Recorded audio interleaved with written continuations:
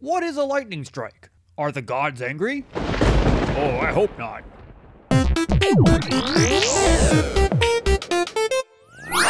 Lightning is an electrical discharge produced to balance the differences between positive and negative charges within a cloud, between two clouds, or between a cloud and the ground.